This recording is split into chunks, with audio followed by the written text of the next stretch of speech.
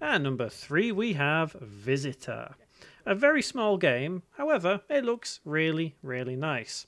I'm not 100% sure what plans there are for this game, and it does seem to me as though it really could be expanded, different areas, bigger things, enemies or whatever.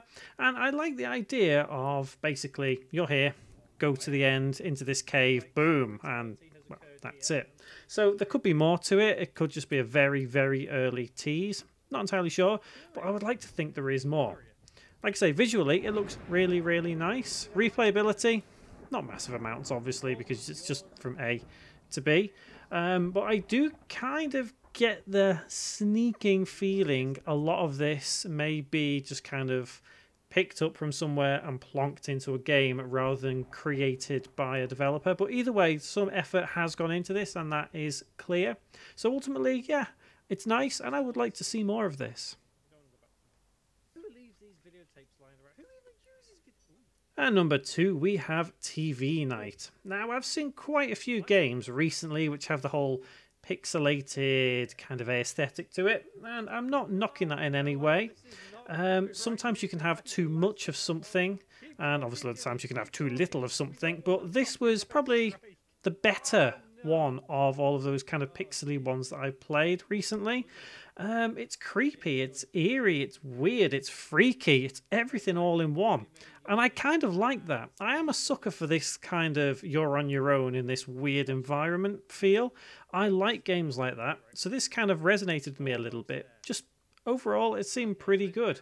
Not sure whether there's plans to expand this, make it bigger, more to it, but either way, I enjoyed this one.